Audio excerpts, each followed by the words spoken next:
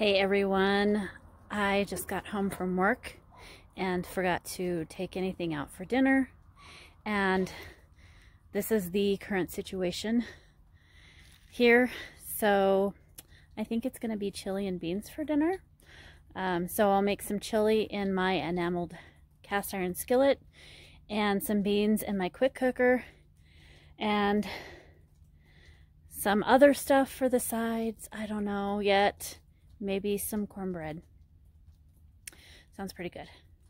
So I will show you all the results, and I'm getting inside because it's cold out here.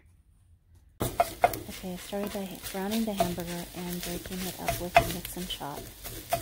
And then I added the seasonings and stirred those all together. And I opened a jar of tomatoes and added the tomatoes and broke those up with the mix and chop as well. And mix that all together. And here I'm starting the beans in the quick cooker. And you put it on the beans setting and you push start and it starts counting down. When it's done, then it will start counting up on the warm cycle. So here is the chili simmering in the enameled cast iron. Here is my cornbread, my chili, and my beans.